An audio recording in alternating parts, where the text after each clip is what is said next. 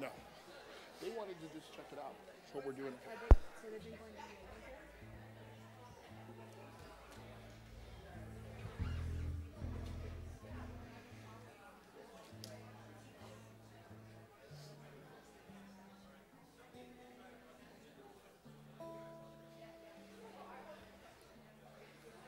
Where's my wife?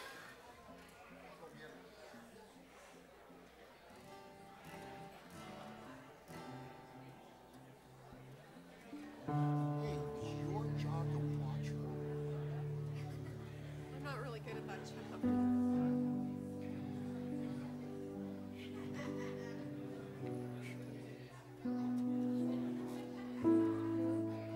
don't know where my wife is. Don't worry about it. I've been late. There she is. My guitar. Everything's out. What, your guitar case? Yeah, my guitar case is out. I left it out. Here. Close it, move it.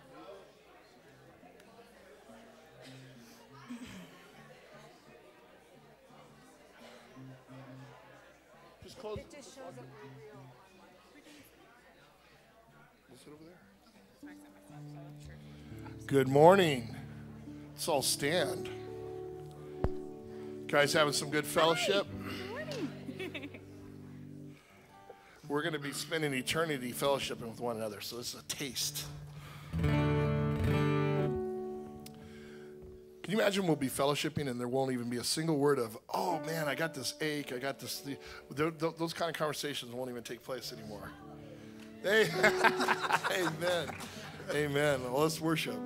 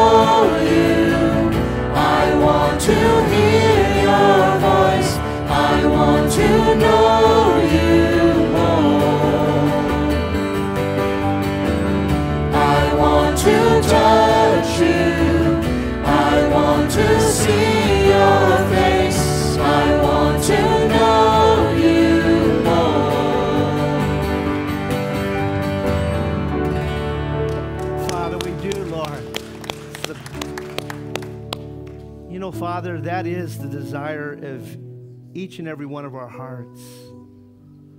You know, there's something about this Christian experience it seems like there's something always lacking. You're always calling us deeper. No matter where we're at in our relationship with you, we feel this call, this sense to go deeper with you, Father, to know more about you, to experience you, Father, in just a more perfect way. And Lord, I think that's a prayer and a desire you always answer, you always minister to, Lord. And so we thank you that you put that in our hearts. Now, Lord, we just want to pray for the service this morning and for all the other churches, Lord. Calvary Chapel Lincoln, Calvary Chapel Sandpoint, Calvary Chapel Midway, Calvary Chapel New Life, Calvary Chapel Quincy, Calvary Chapel, Lord, over there all the way in New Zealand, Lord, and over in Placerville with Jeff, and just all the ones we're associated with. We lift their churches before you this morning as well. And God, we just ask that your Holy Spirit would speak to us this morning during our time of worship and during our time of the study of your word. And so, Father, help us to let go of everything and just, for the next little while, tune our ears in, Father, to you. We pray in the mighty name of Jesus. And all God's sons and daughters would say with a loud voice, Amen. Hey, let's remain standing this morning.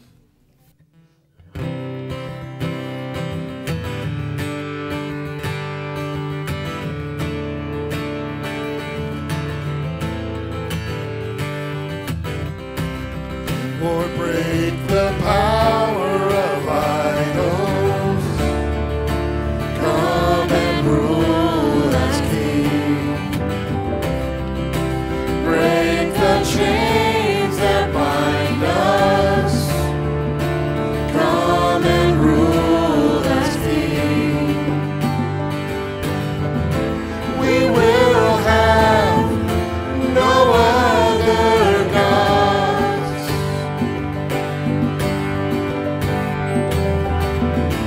We will serve no other master but you.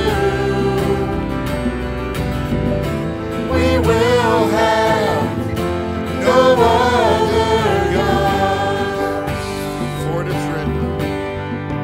For it is written,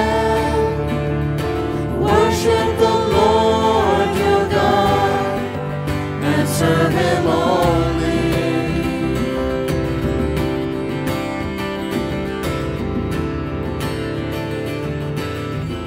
Lord, break the power of idols.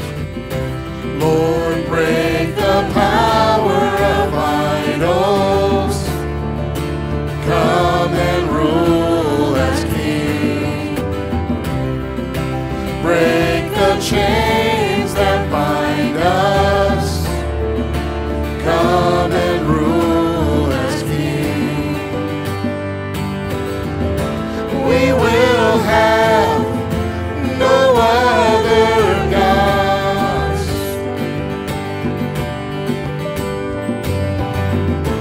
We will serve no other master but you. We will have no other gods. For it is written, worship the Lord your God and serve him only.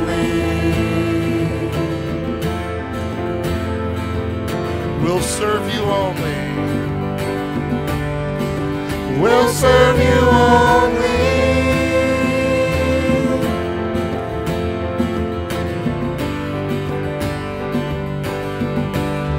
Yes, we'll serve you only. Yes, we will worship and serve you only.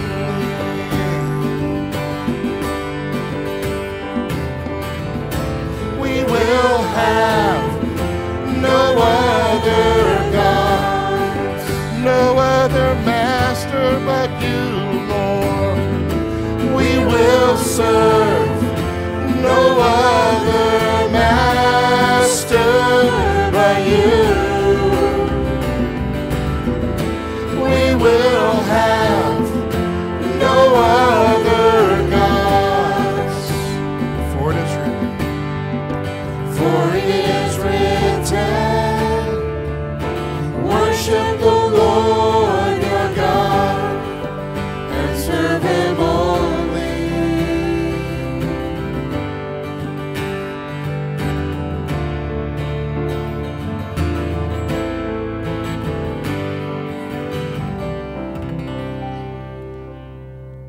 Lord, we want to serve no one but you with all of our hearts, Lord.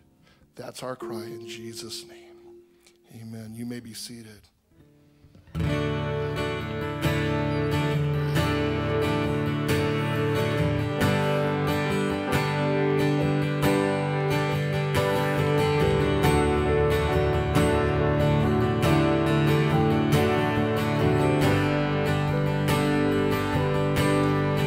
All who are thirsty, all who are weak, come to the fountain. Dip your heart in the stream of life. Let the pain and the sorrow be washed away.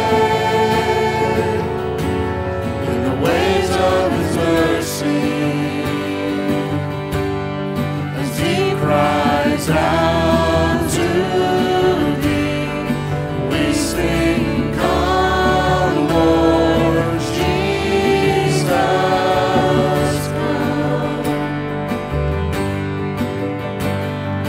Come, Lord Jesus, come. All who are thirsty, all who are thirsty, all who are weak, come to the fountain. Dip your heart in the stream of life. Let the pain and the sorrow be washed away in the waves of His mercy. Cries out to thee, we sing, come, Lord Jesus, come. Come, Lord Jesus, come. Holy Spirit, come. Holy Spirit,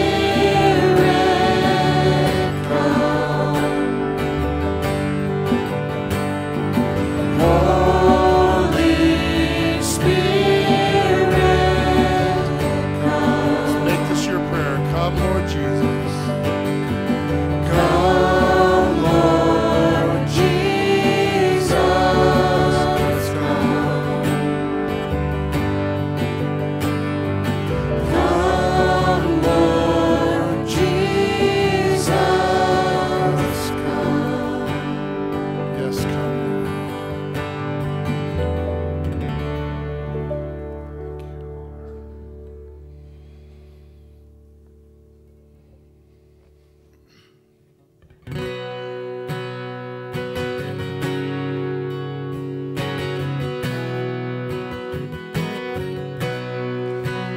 Come thou fount of every blessing, tune my heart to sing thy grace. Streams of mercy never ceasing, call for songs of loudest praise. Teach me some melodious sonnet, sung by flaming tongues above. Praise His name, I'm fixed upon it, name of thy redeeming love. Hitherto thy love has blessed me, thou hast brought me to this place, and I know thy hand will lead me safely home by thy good grace. Jesus sought me when a stranger, wandering from the fold of God. He to rescue me from danger, bought me with His precious blood. Oh, to great a debtor. Daily I'm constrained to be led by goodness like a fetter, bind my wandering heart to thee. Prone to wander, Lord, I feel it. Prone to leave the God I love. Here's my heart, oh, take and seal it for thy courts. Here's my heart, here's my heart.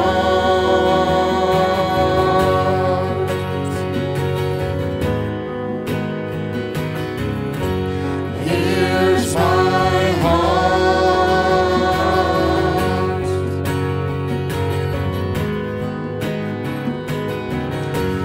Here's my heart.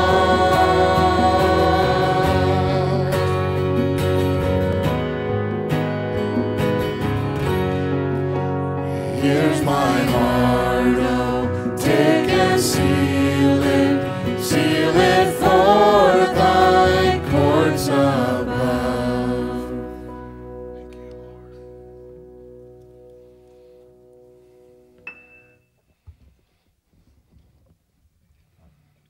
Thank you,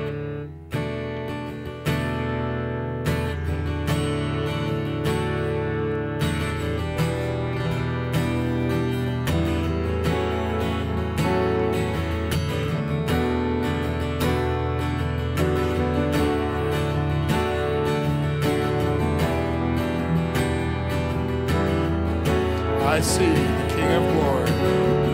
I see the King of Glory coming on the clouds with fire. The whole earth shakes, the whole earth shakes. I see His love and mercy washing over all our sin. The people sing, the people sing. Hosanna, Hosanna, Hosanna in the highest. Hosanna, Hosanna, Hosanna in the highest. I see a generation rising up to take their place with selfless faith, selfless faith. I see a near revival stirring as we pray and sing. We're on our knees, we're on our knees. Hosanna, Hosanna, Hosanna in the highest. Hosanna, Hosanna, Hosanna in the highest.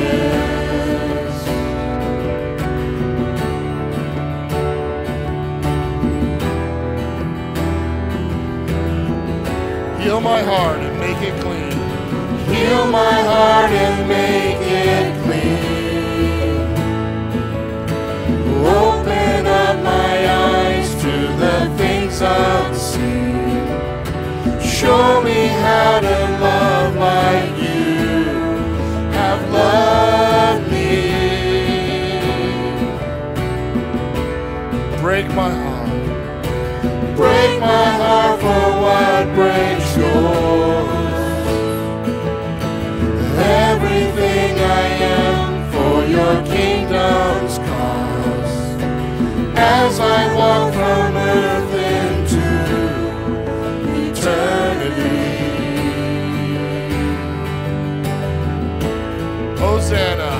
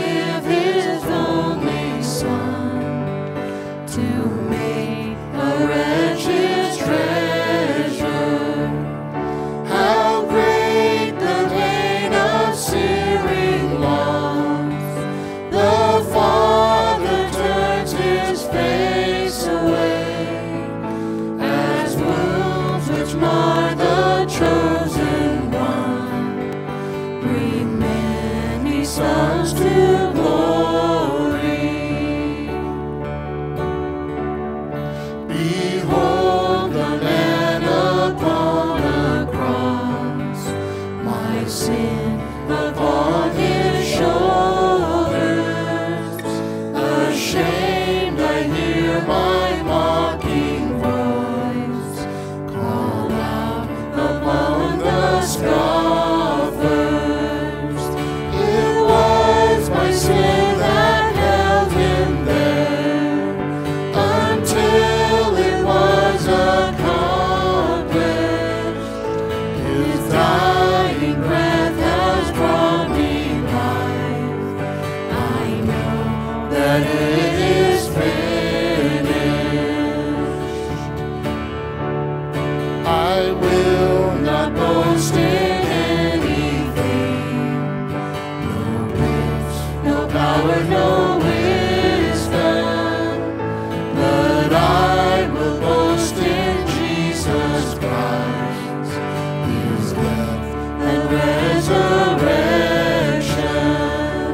Why should I gain from his reward? I cannot give an answer, but this I know with all my heart. His wounds have paid my rent. Why should I gain? Why should I gain from his reward? I cannot give an answer, but this I know with all my heart. His wounds have paid my ransom.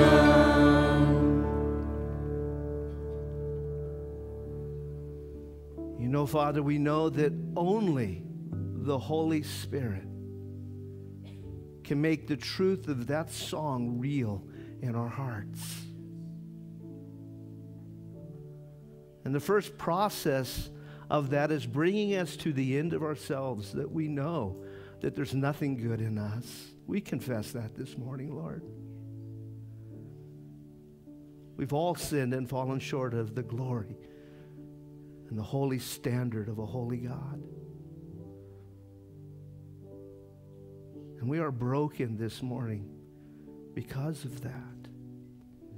But Lord, we give you glory that because of your grace and the willingness of your Son to leave that position in heaven, the second person of the Godhead, the eternal Word, God coming in human form and suffering and dying for our sins on Calvary's cross, that we might be forgiven, we can be brought back into fellowship with you, Lord. We can become what you designed us to be. Those who bring pleasure to you, Father, and in that process, something happens in us so deep, so rich, and so real that we're made whole again, Father. And we thank you for that this morning. We know that it is finished. We know that you paid the price for our sins. We know this morning that we have been ransomed and rescued. And we thank you for that this morning. You know, 43 years as a believer, I've never lost the absolute amazement of that fact, that you love me, that you called me, that you rescued me, that you paid for all of my sins. Thank you, Father. Now, Lord, for the many needs represented in our fellowship, we still have those out there still sick. Lord, from the thing going through our community, we lift them before you. We have many traveling. We want to pray for Jim. He's down ministering at a funeral this weekend. One of his high school buddies, I think his sister, passed away. Good friend of his as well. We pray that you would use him, Father. Pray for Gary and Gail as they're still out and about on some cruise between Australia and New Zealand, Lord. Just, keep them safe. Keep Pastor Tim and Leanne safe as they're traveling up through Montana. And then just so many others, Lord, that aren't here this morning for whatever reason. We pray that as they're watching by live stream or attending some other church, you would just bless them and encourage them and strengthen them. Thank you, Father, for the work of your Spirit already this morning. We could take the rest of the service and people could just give testimony to what you have said. But we want to study your word and see what you've put down for us to understand as well. So thank you, Father, this morning for your goodness, and for your blessing, for your willingness to come and fellowship with us. And we thank you in Jesus' name. And all God's kids that say, amen. Amen. Well, you know the drill. Let's take a few moments and greet one another before we settle into our spots.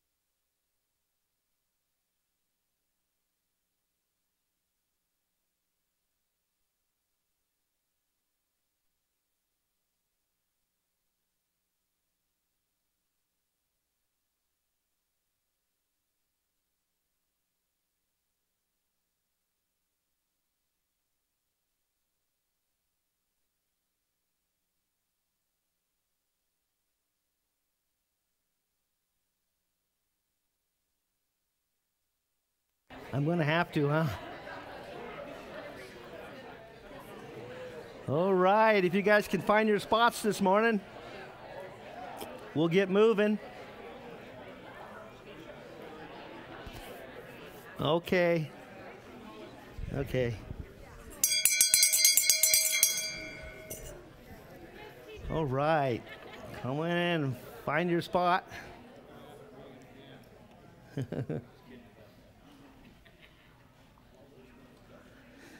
Oh, isn't it nice to have come through a busy season? We made it through Passion Week. We put on the play, the presentation. Kind of nice to take a deep breath before we start preparing for Christmas. Amen? And so, that said, I only have 2 announcements this morning. Number 1, don't forget that the couples retreat is going to come up real quick.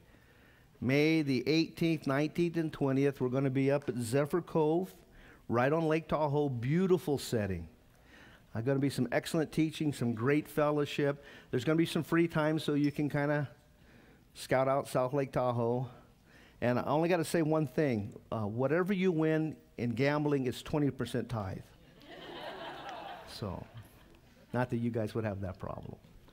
But all of the money has to be in for the retreat. It's $350 per couple by April the 30th. And you can see Georgia, because Gail's out of town until she gets back, to see Georgia about that, would you?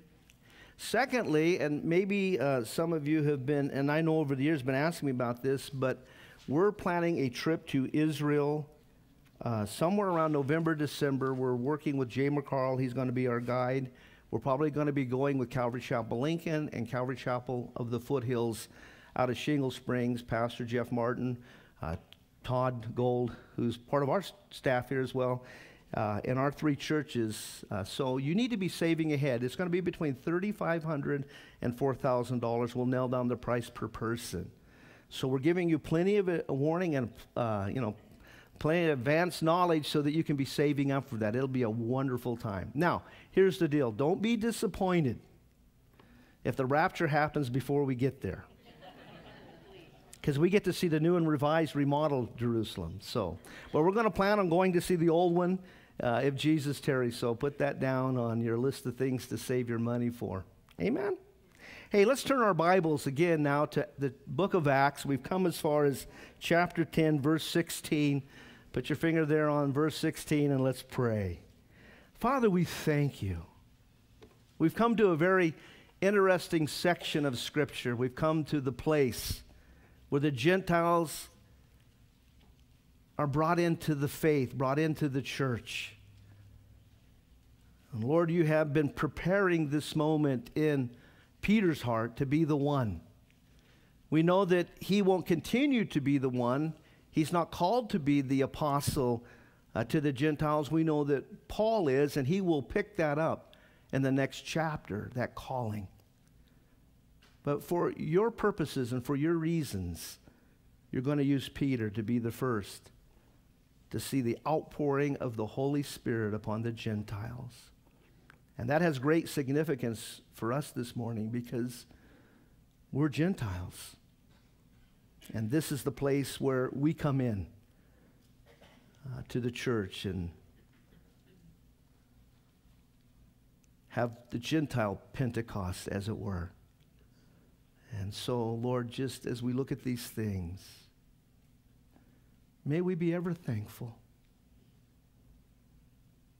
that your grace is sufficient, that your mercies are new every morning, and that, Lord, not by any work of righteousness which we could perform or ever would be able to perform, but you saved us, and you washed us, and you regenerated us in the Holy Ghost, as we're going to see this morning, and we thank you for that. In Jesus' name, amen. You know, one of the things that kind of just comes to the fore as we're looking at this area of Scripture, these passages leading up to chapter 10, on through chapter 10 into chapter 11, is how God orders things. Isn't it interesting that Peter, being there in Jerusalem with the mother church, is led now by the Holy Spirit to go down and check on the churches. He ends up in Joppa at Simon the tanner's house. I find that interesting because God is preparing him to be the one who goes, first of all and foremost, to the Gentiles, that allows the Holy Spirit to fall upon them. And, you know, he goes down there and he raises this lady from the dead.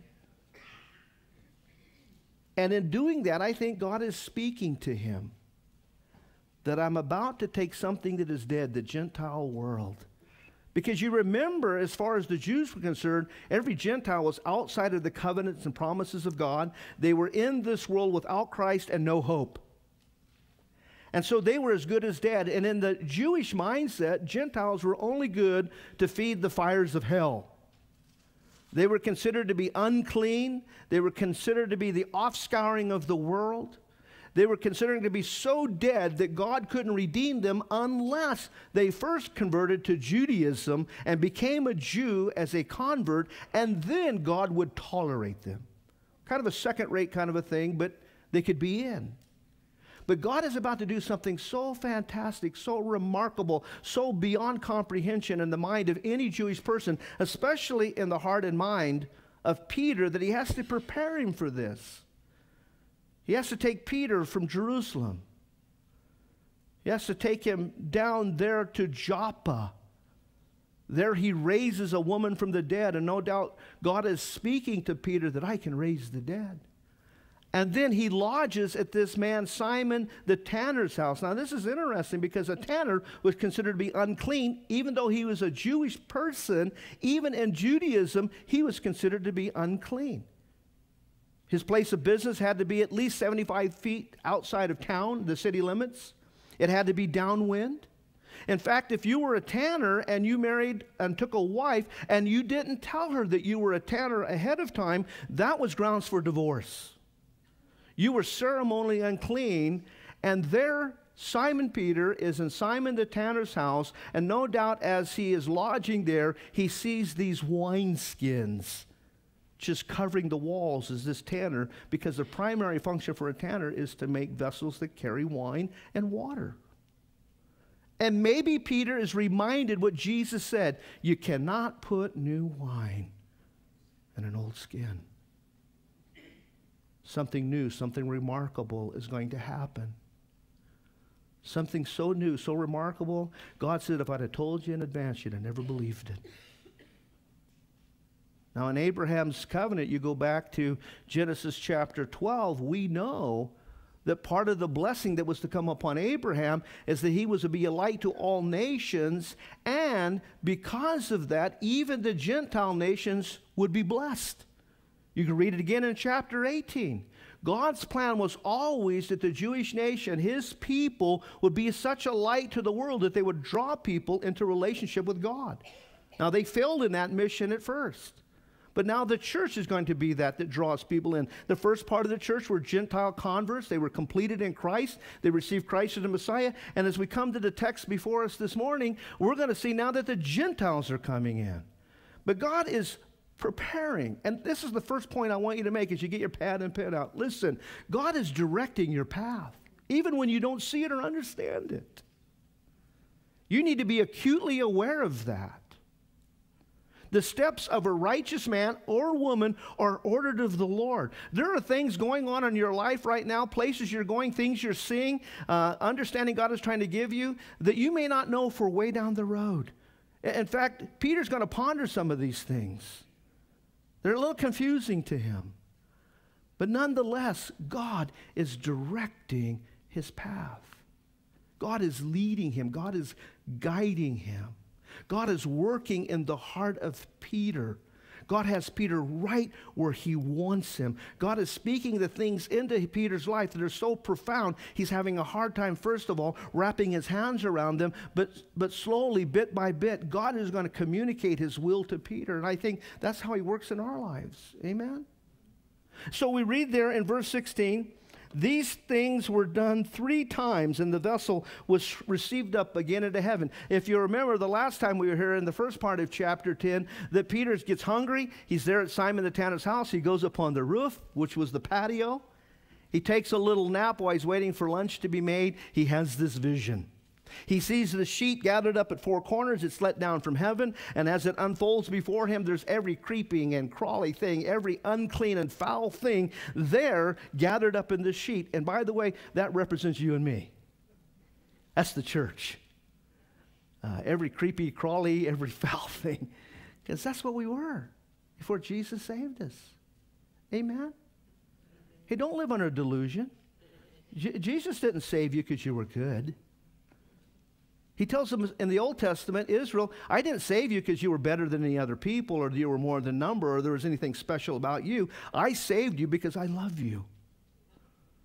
And listen, that's still an incredible thing to me after 43 years of serving the Lord, that he would love me.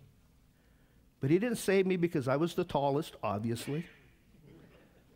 He didn't save me because I was the handsomest, obviously. But God saved me the same way and the same reason he saved you. Because God loves you. Now for me, that's a marvel. I could give him, and I do, a lot of reasons not to. But I thank God that he doesn't work on being loving. I thank God that John tells us God is love. That's who he is. And he saved us. And he washed us and he redeemed us. So this sheet is let down, and what Peter is seeing is you and me. And the Lord says to Peter, kill and eat. And Peter says, not so, Lord. How many times have you said that? Don't raise your hand. That's an oxymoron. Two things that can't go together. You can say not so, and you should to certain things, and you should say Lord to other things, but you can't put those two things together. You can never say and be in obedience to the Lord, not so, Lord, but Peter does. Peter says, I've never eaten anything that's unclean. I've never participated in any of that, Lord. Listen, I'm a good Jewish kosher man. Wouldn't do it.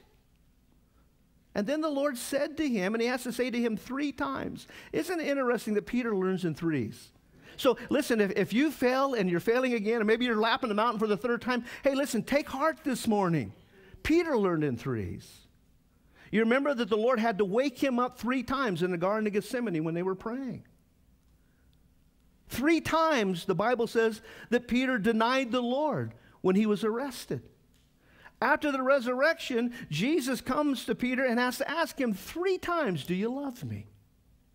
And now 3 times, the Lord has to say to Peter, listen very carefully, and this is our point this morning, and it's a profound one, don't you call unclean what I have cleansed. And listen, neither do you have the right. Because sometimes we as Christians can become very judgmental, very critical. We can become, as we walk with the Lord for a little ways and some of the old stuff falls off, we can become critical of people that still have the same stuff we used to have. And if we're not careful, we begin to see the sin in other people's lives worse than the sin in our own life. You know, I've often thought about that story of the prodigal son. And they'll probably put it up, Luke chapter 15, verses 20 through 32. I don't want to read it all, but I'm going to give you commentary. You can read it as I'm kind of giving you commentary. But I find it interesting that in most Bibles, when you look at the top and as you're looking through the different things the chapters cover in the Gospels, it says there, the story of the prodigal son. That's what it says in my Bible. Probably is what it says in your Bible. But I don't think it was the story of the prodigal son. I think it's more of the story of the judgmental brother. Because who of us haven't been the prodigal son? And by the way, the church, I think that this can be applied to the church, that we were, as Gentiles, the prodigal son. We had wasted our lives on riotous living. Anybody say amen to that? And we were so far away from the Father, but he kept seeing us. We weren't beyond his view, but we were out in the world. We were outside of the covenants and promises of God. We were in this world without any hope, without Christ. But yet the Father was watching and waiting for that day, as we're going to see this morning in chapter 10, when the prodigal would come home. And when the prodigal comes home, the Bible says that the father went out and embraced him for 2 reasons. First of all, to show him that he loved him. But secondly, to protect him from any consequence to his sin. Because it would have been the right of one of the neighbors to come and accuse that son of being rebellious with their parents and be stoned to death. Then he says, you get a robe, you put it on him, put new shoes on his feet, put a ring on his finger, because my son that was lost is now found. Go kill the fatted calf, and we're going to have a party tonight. And so as they're praising God and as they're partying for the one that was lost who comes home, here comes the brother.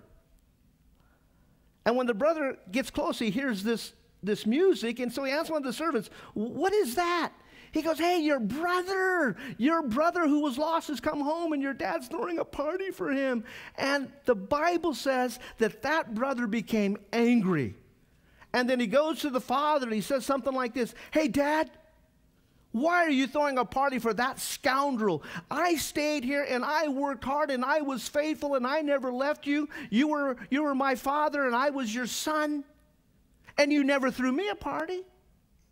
But that scoundrel comes back home, still smelling like the world, still having the slop of pigs running down his garment. That filthy guy, he comes home and you throw him a party?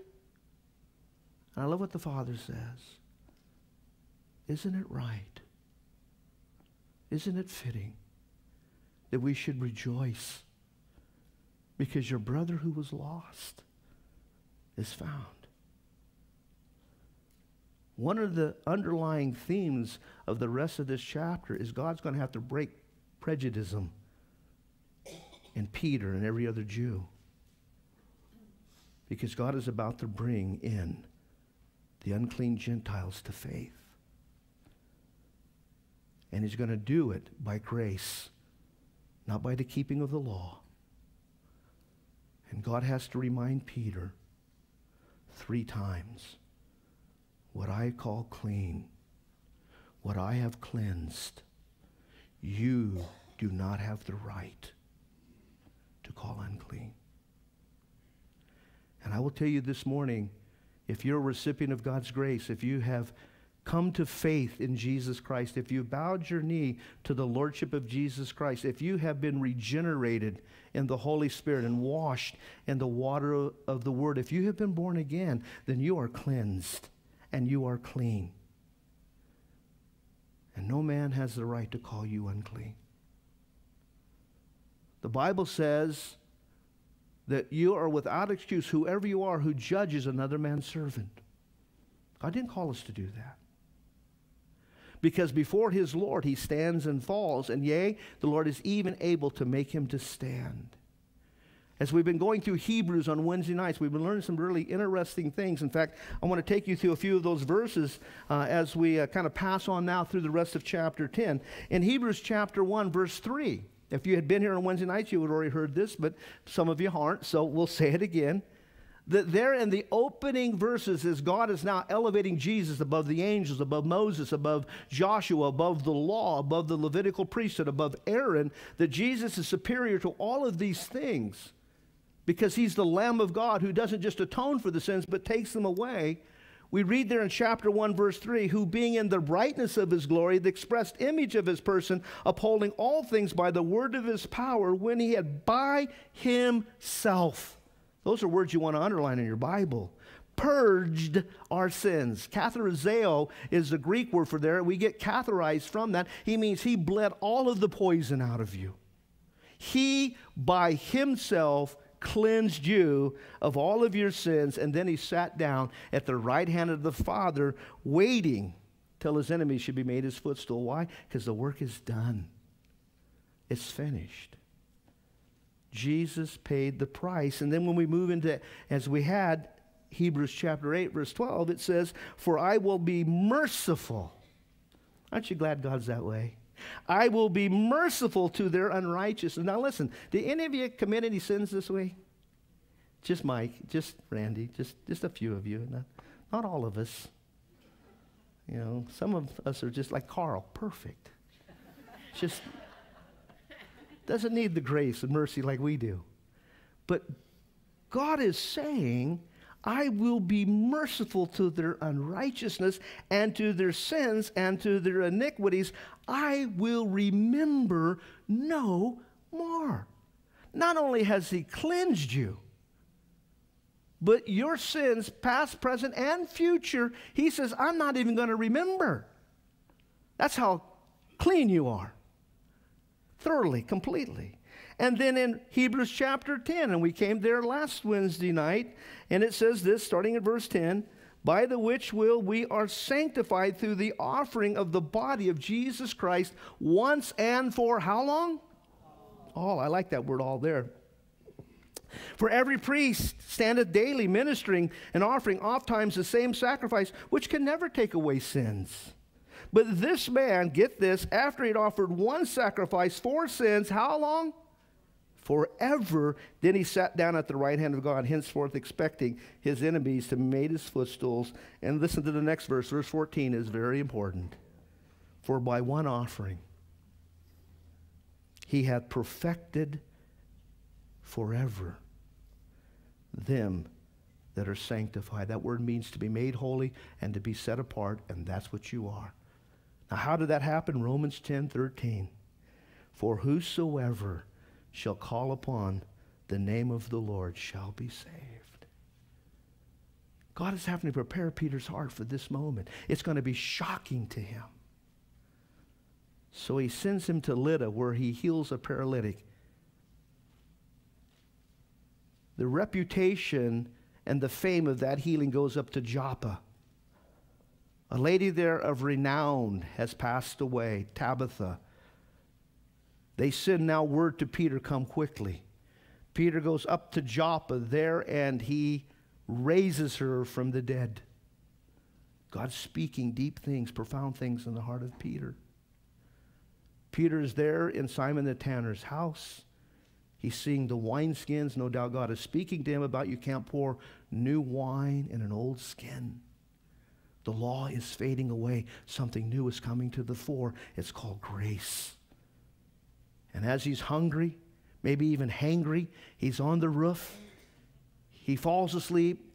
He enters into a trance. He has this vision, these 4 sheets coming down. All of these squiggly, wiggly, foul things are there. The Lord says, kill and eat. He says, not so, Lord. The Lord 3 times has to say to Peter, don't you call unclean what I have cleansed. And then we see that the sheet was taken up and received again into heaven. Verse 17 says, now while Peter doubted, he doesn't understand what this thing is. He's trying to figure it out. Why he's doubting and wondering in himself what this vision which he had seen should mean. What does this mean? Behold, the men which were sent from Cornelius had made inquiry of Simon's house, and they stood at the gate. Watch God's timing.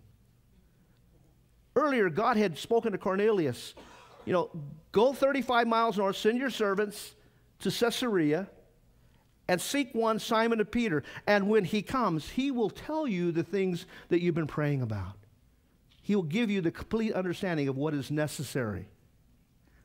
So God has already orchestrated that. Now he has, Simon Peter have this vision. And while he's pondering what these things might possibly mean, these men show up at the door. And they called, verse 18 says, and asked whether Simon, which was surnamed Peter, was lodged there. And while Peter thought on the vision, while he's still trying to figure these things out, how many of you, the Lord is speaking to you and you're trying to figure it out? What are you saying? While he's still there, because I think he's like us, a little dense, the Lord said, okay, Holy Spirit, just talk to him. Because he's not going to get it on his own. The Spirit said. I like what A.W. Tozer says about the book of Acts.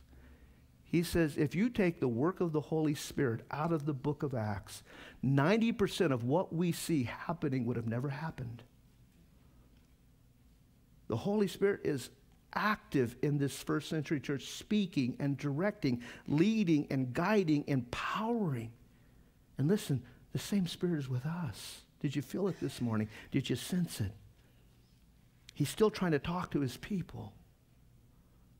My Bible says that Jesus said, my sheep hear my voice, and they follow no other.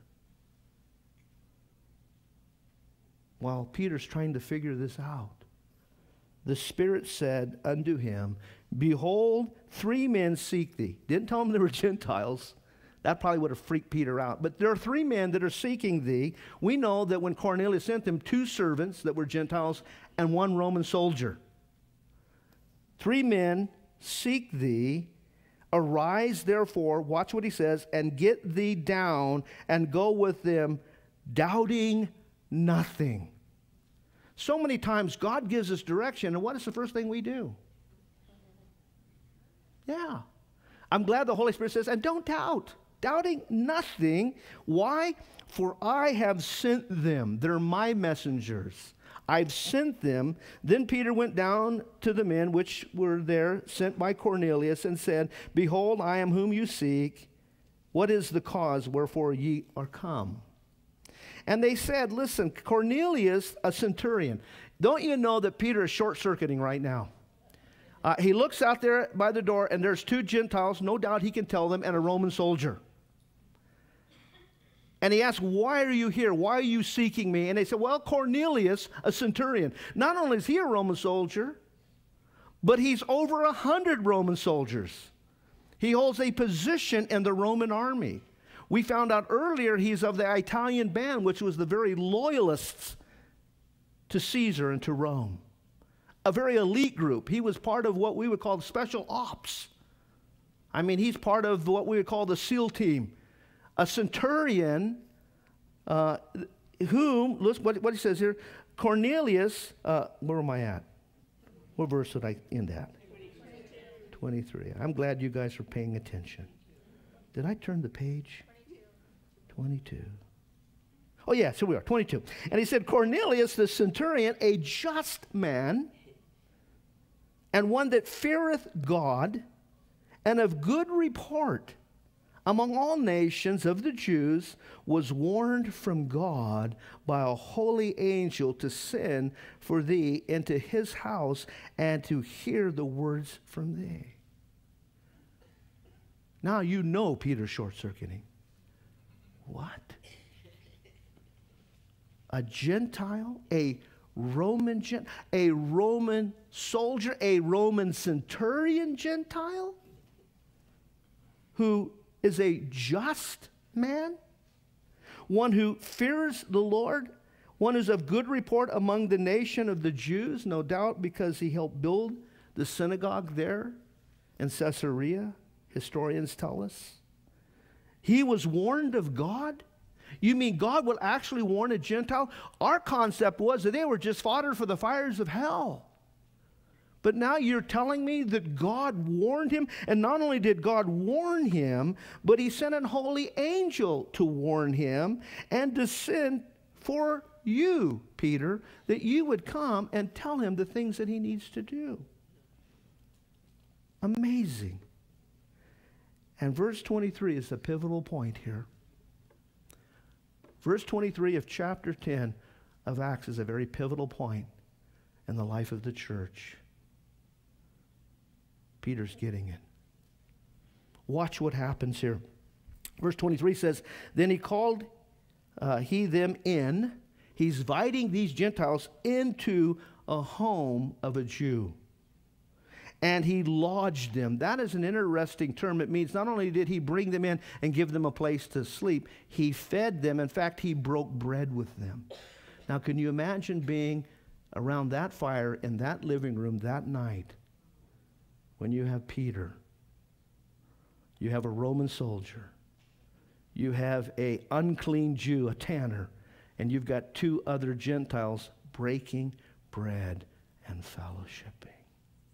I wonder what the conversation was like. Peter's beginning to get it. Now, he could have refused.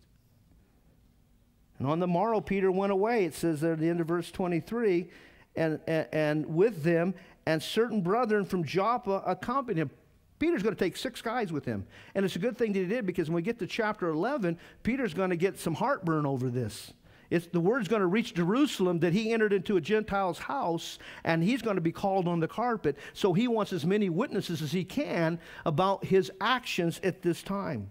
And verse 24 says, on the morrow after they entered into Caesarea, and Cornelius waited for them, and had called together his kinsmen and his near friends. Most people tell us there's probably at this time maybe 50 to 100 people gathered in his home.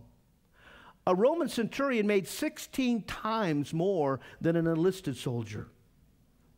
That means he probably had a pretty nice house and probably a large living room. And so there's a great multitude gathered. He's brought all of his family and his friends, his in-laws, his outlaws, everybody that needs to be saved are gathered there now, and they're waiting for Peter's arrival. Verse 25 says, and as Peter was coming into Cornelius met him, and he fell down at his feet, and he worshiped him. But Peter took him up, saying, stand up, I myself am a man. Now, if you have Catholic background, this might mean something to you. I think that Peter was trying to stop anything in the future about anybody bowing down to him and kissing his toe. Do you know there's a place in Rome where they have a statue of Peter where people kiss his toe? I would never do that. First of all, I don't want to get toe main poisoning. But secondly, Peter's not the Pope. Peter's a man. And he says that I'm just a man like you. People in ministry ought to remember that. God may call a sheep out of his fold to be an under-shepherd of his sheep. But the best of men are just men. That's all we are. pastors included. They're just men called to an extraordinary and difficult ministry. And they need your prayers. They're not to be worshiped. They're not to be bowed down to. You're not to kiss their ring or their toe. They serve and worship the same God that you do. But they are men put in a position of leadership, and I think it was right. I think some of this was cultural, because Cornelius was taught as a Roman soldier when a man of greater honor and greater prestige came, like if he would ever to stand before Caesar, and no doubt he would bow. But Peter's reminding him, don't bow before men. But there's one that is worthy that you should bow before. And that's the King of glory. And so Peter rises him up. In verse 27 it says, and as they talked with him, he went in and he found many that were come together. Verse 28, and he said unto them, you know that it is an unlawful thing. It is an unlawful thing for a man that is a Jew to keep company or to come into one of another nation. Now listen carefully to the next statement, because it's a little different than what he's going to say later. It's a little different than what Jesus said. I think it has a different interpretation. I think there's two things going on here. And I think this is extremely important as we're settling our doctrine about soteriology. Here's what Peter says, but God hath shown me. Peter's getting it now. God has shown me that I should not call any man common or unclean. Here's what I think the idea or the interpretation of the last part of verse 28 should be. There's nobody beyond the reach of God by His grace. Now, some won't come, some will refuse, but no man is beyond it. You see, that's why I could never be a Calvinist, because the Calvinists teach that there are people beyond it and that God has to choose them with a special anointing so that they could receive, because we're so totally depraved, we're beyond the grace of God. That's not what the Bible teaches. And we're going to see later that he teaches about the whosoever. But he's saying to Peter, listen, nobody's beyond my grace. Don't call any man, or don't say of any man that they're so far gone that they can't be redeemed. You can travel this world and you can see some pretty down and out people, and I have. But nobody is beyond God's salvation. And don't ever think that. Verse 29 says, therefore came I unto you without gainsaying, without delay. As soon as I went forth, I asked, therefore, for what intent have you sent for me? And Cornelius said, 4 days ago I was fasting until this very hour, till 3 o'clock in the afternoon. And on the 9th hour I prayed in my house. And behold, a man stood before me in bright clothing. The idea for bright there means glistening in the Greek. It's glistening. There's something profoundly, the light refracting from him is glistening. And he said, Cornelius, and listen very carefully to verse 31. This is important. Cornelius, thy prayer is heard, and thy alms have come up as a memorial in remembrance. The idea is in the sight of God. Now, when we go back to verse 2 of chapter 10, here's what it says. A devout man, one who feared God with all of his house, who gave alms to the people, and who prayed always. He had this pattern of just praying. But that's not what it's talking about. The Greek construct here, the way that it's laid out, is he's talking about a particular prayer. Not just general prayers. How many have general prayers? You know, you go to prayer and you're praying about everything. Some of you even pray about your dog. I've had people ask me in this congregation, did my dog, when it died, go to heaven? And I say yes. I saw the movie. All dogs go to heaven. I don't know. But you have prayers, general prayers. But I'll tell you, there is a recurring prayer in my heart. It's my life prayer. My life prayer my heart's passion is, Lord, that I might know you. I want to know you. And the knowledge I have of you and the relationship I have with you today, I know won't satisfy me tomorrow. I want to go deeper. Lord, reveal yourself to me. And no doubt Cornelius, this Roman centurion, this man who feared God, this man who had cast away the pantheon of Roman gods and had settled upon the true and living God. No doubt Philip, as he's in Caesarea, after leading the Ethiopian eunuch to the Lord and baptizing, had some influence in that community. And this man had heard that gospel message and had accepted it. But in that prayer, what is the next step? There's something burning in me. There's something cooking in me. There's something that's not satisfied, that's not settled in me. Lord, I want to know you. I want to know you deeper. What is the next step? What is the next process? There's something lacking. There's something unfulfilled. There's something I know that's more. What is it? And no doubt, as Cornelius fasted and prayed, that was the reoccurring prayer, not the general prayers. Lord, I long for something more. There's got to be something more. I sense in my spirit there's something more. Lord, take me deeper. Father, just whatever it is, I need to know what it is. I think God heard his prayer when Peter was still in Jerusalem and set this whole series of events up to answer Cornelius' prayer. Just like in Daniel. When finally Gabriel gets to Daniel, he said, Daniel, the day you begin to pray, I was dispatched 21 days ago. But I found some resistance with the prince of the power of Persia, the prince of the air. But I'm here now to tell you what it is God wants to tell you. Don't lose heart when you're praying. And maybe when your heart is saying, Lord, I want to go deeper. Lord, there are things in my life that you need to remove. There's things that are hindering me. There's things cooking in me that shouldn't be there. There's things in my heart, Lord, that break my heart. And I'm praying for a deeper walk with you. I think that's what he's praying for.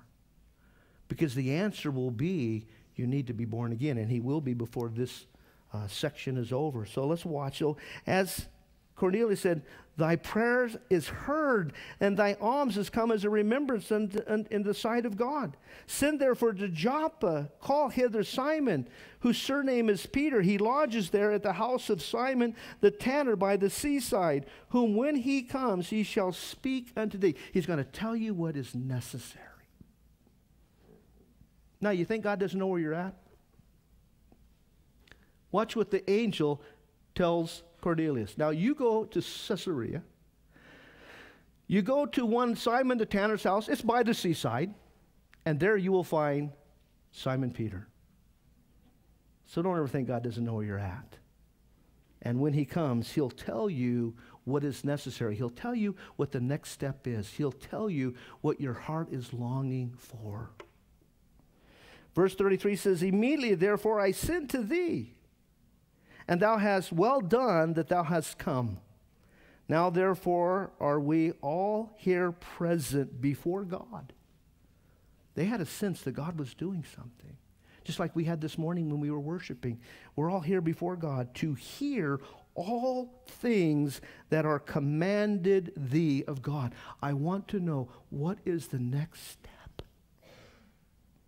Then Peter opened his mouth and said, of a truth, I perceive that God is no respecter of persons. Now, Paul will pick up on this, and he'll use this phrase 3 times in his writing when he becomes the apostle of grace. He will mention it in Romans chapter 2, verse 11. He'll mention it in Galatians chapter 2, verse 6, and again in Ephesians chapter 6, verse 9, as he sent to the Gentiles, because God is not a respecter of persons.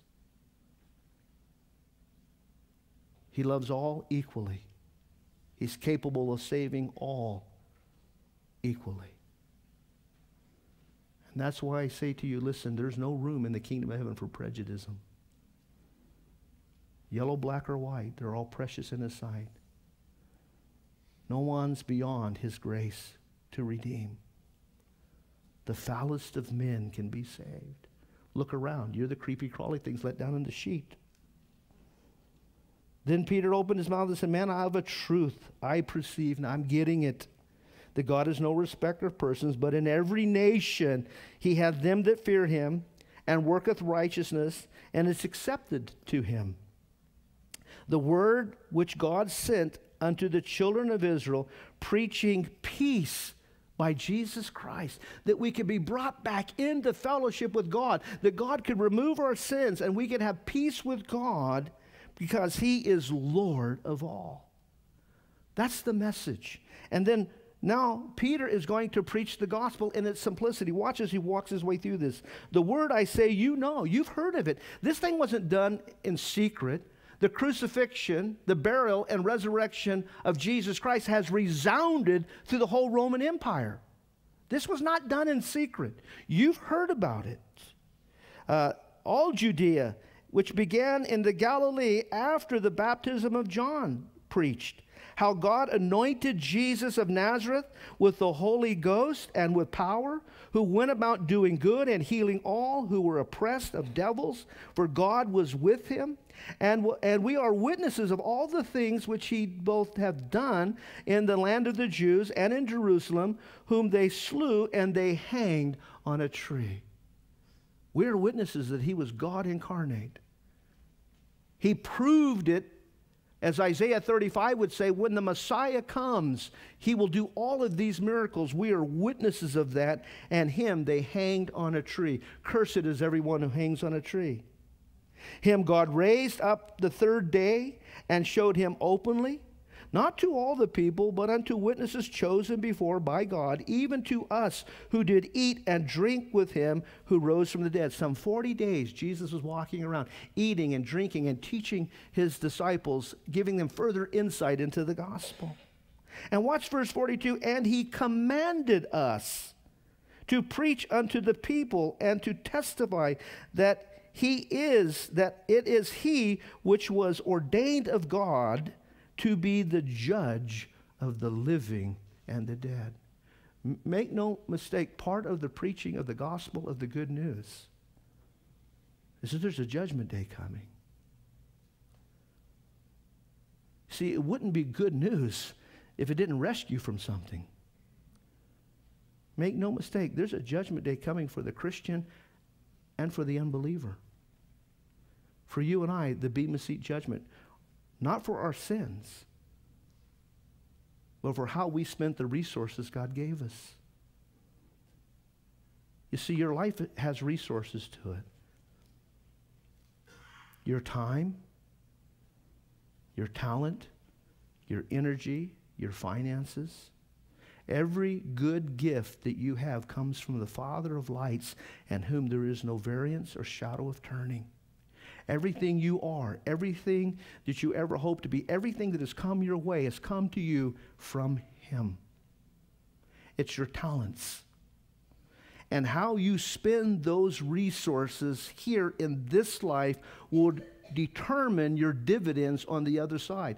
You and I are going to stand before the Lord someday, and he's going to say, okay, I gave you 5 talents. What did you do with it? I gave you 2. I gave you 1. What did you do with it?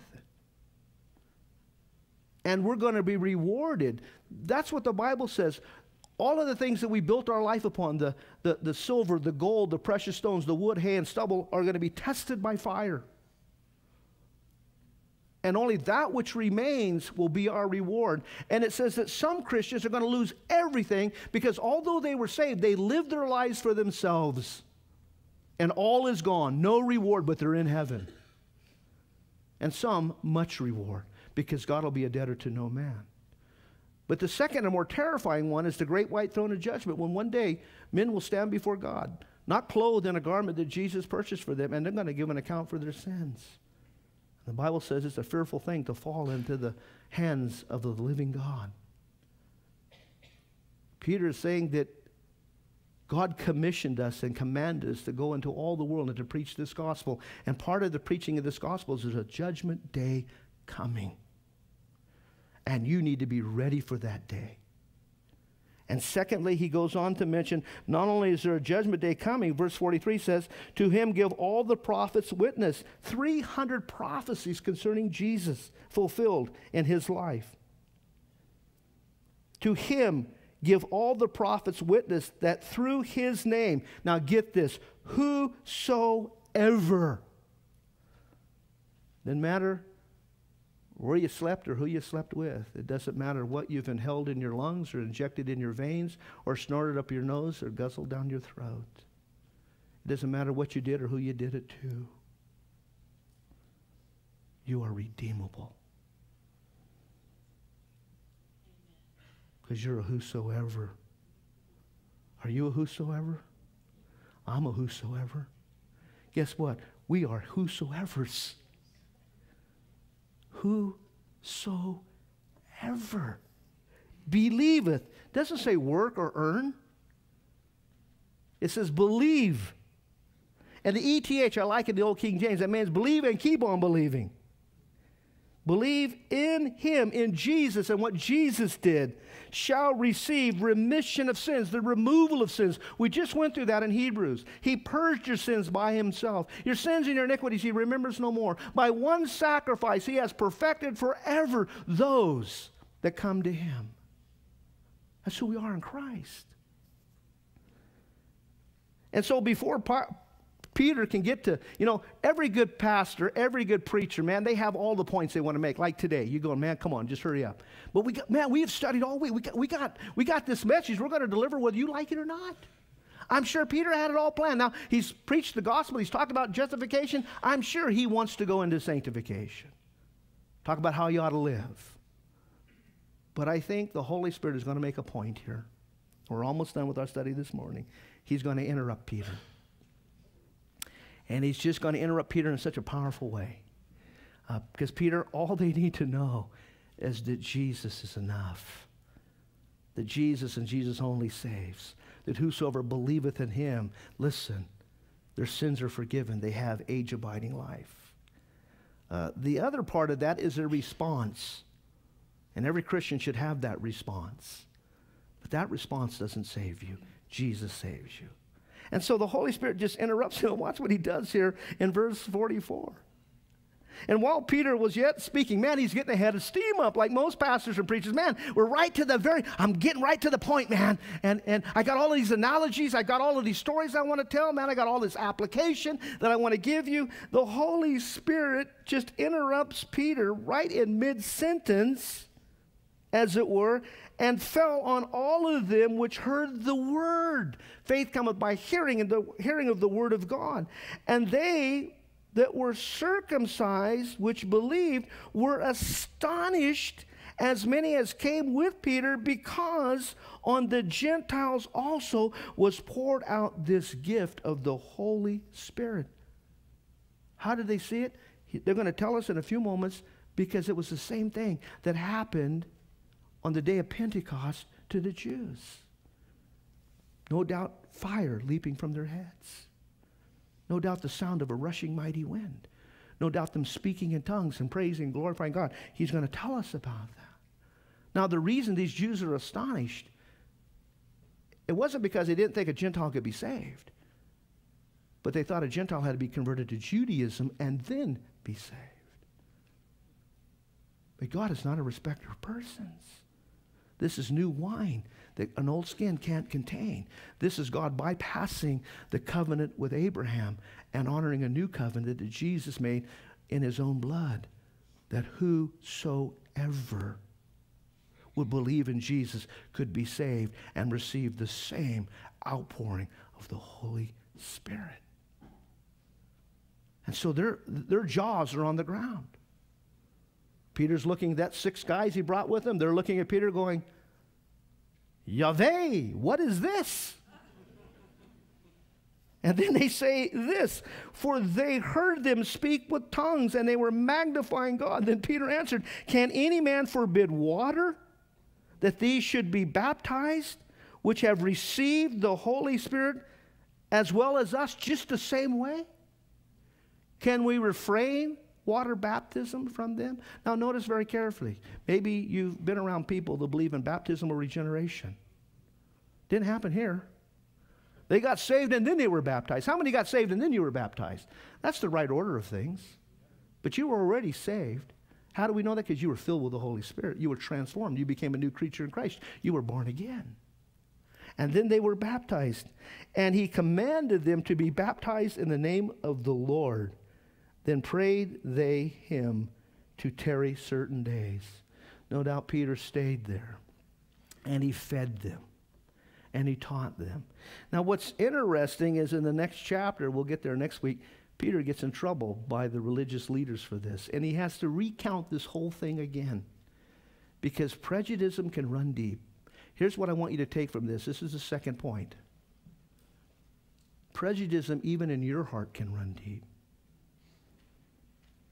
Because sometimes we forget that God rescued us from a pit.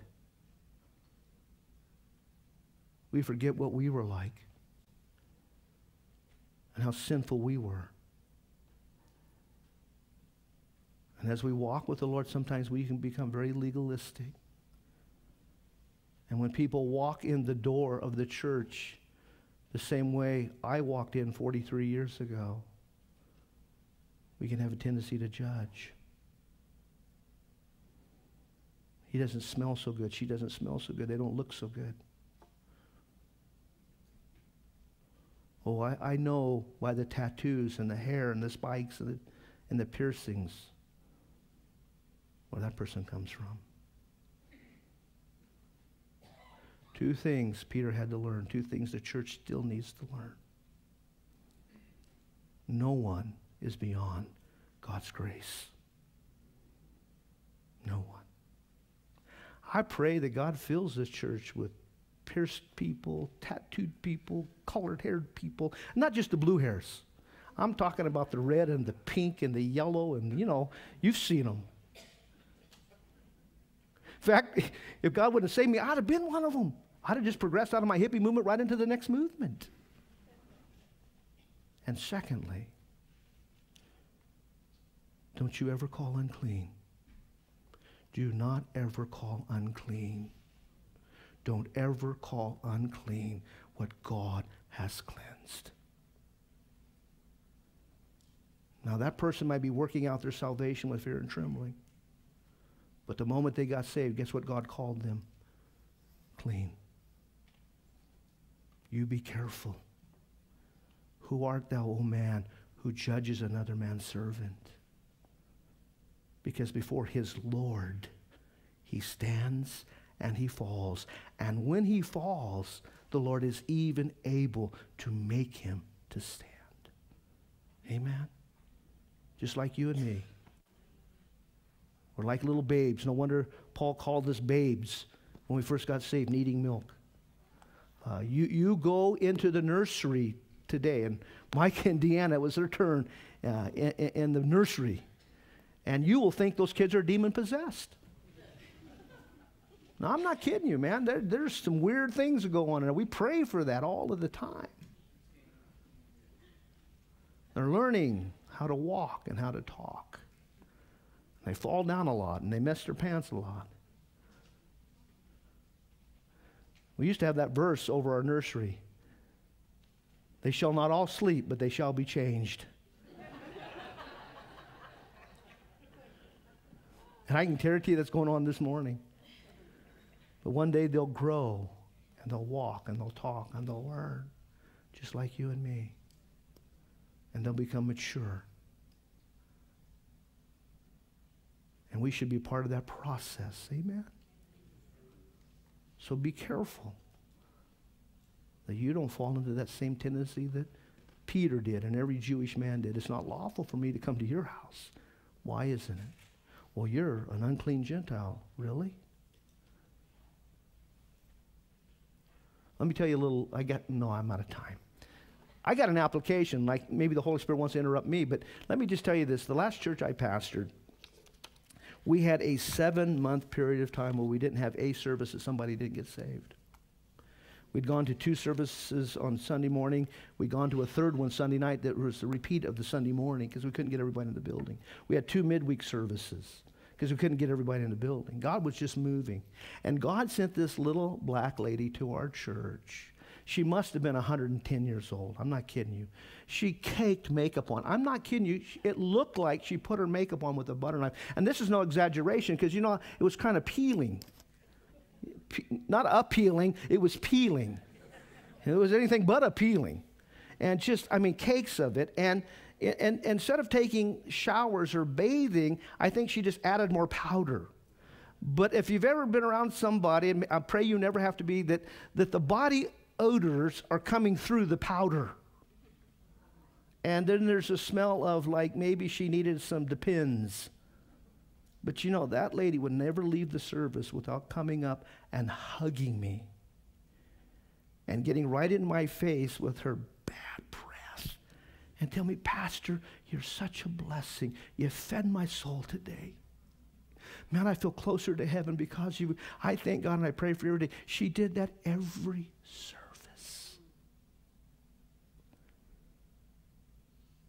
And I will tell you, at first I didn't like it.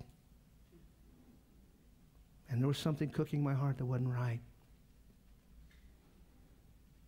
And when God changed my heart, I will tell you this, till the day she went to be with Jesus, I looked for that little lady to come up and hug me. Because I saw past the outside. And God showed me her heart. And I looked around. I'm thinking, man, there's a lot of ugly people in here that need her heart. Amen. Let's stand. Worship team, will you come?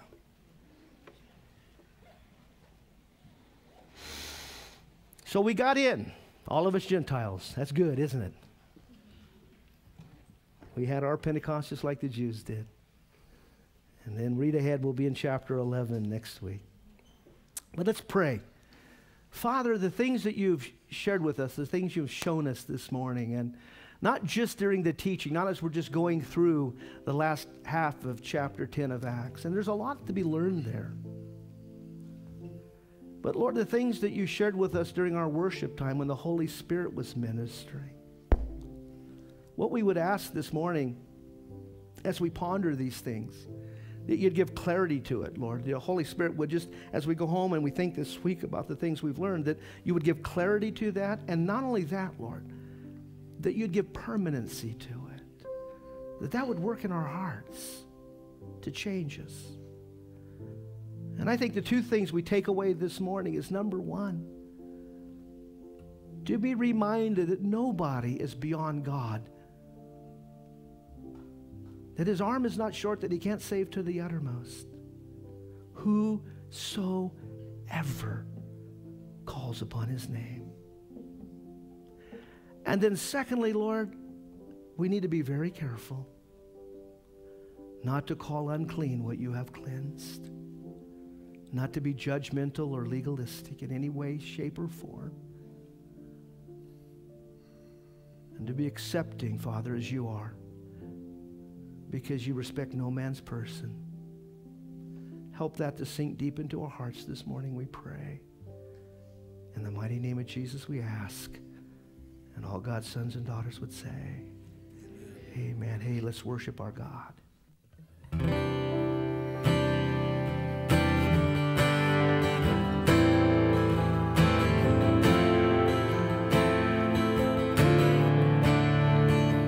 We fall down.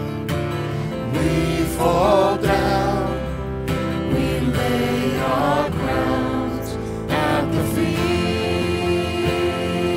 of Jesus. Greatness of mercy and love at the feet of Jesus. We cry, holy, holy.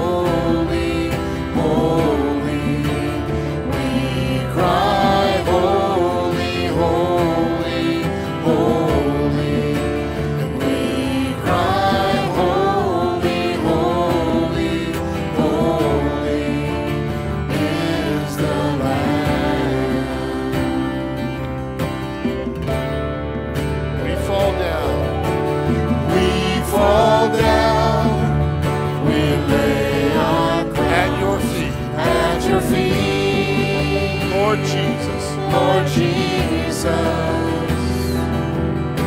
The greatness Your mercy and love. of your mercy and love at your feet, Lord Jesus. And we cry, holy, holy, holy.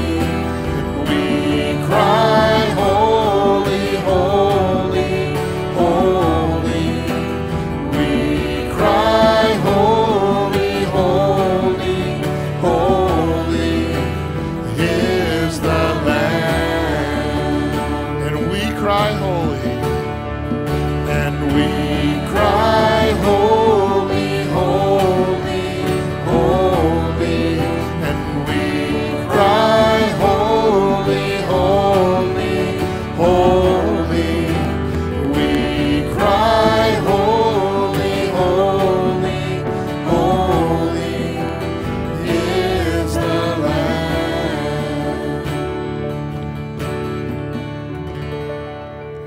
Yes, we do, Father. And because we do that, Father, you have declared us to be holy.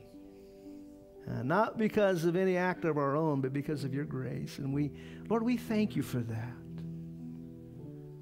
And Lord, may the same thing happen to us this week that happened to Jeremiah when he said that the word of the Lord burns in my heart so that I cannot but speak it.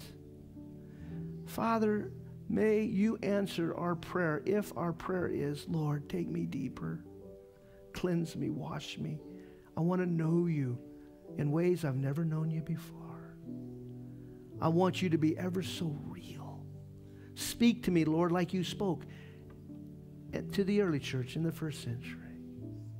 Lord, I don't need an angel to show up, but the Holy Spirit would be fine. Just speak, Lord, and your servant will listen. And so, Lord, I just pray a blessing upon these people. Father, I pray, Lord Jesus, that your grace would abound to each and every one of them. That your mercies this week would be new to them every morning. Lord, I pray that you would wrap your loving arms around each and every one of them and just share with them and show them this week how much you care about them. Father, build their faith and confidence in you. Draw them deeper, we pray, in the mighty name of Jesus. And all God's sons and daughters, again with a loud voice, would say, amen, amen. Hey, listen, if you need prayer, we'll be right up here to pray with you and for you. If not, you are dismissed to fellowship. Have a great day in the Lord.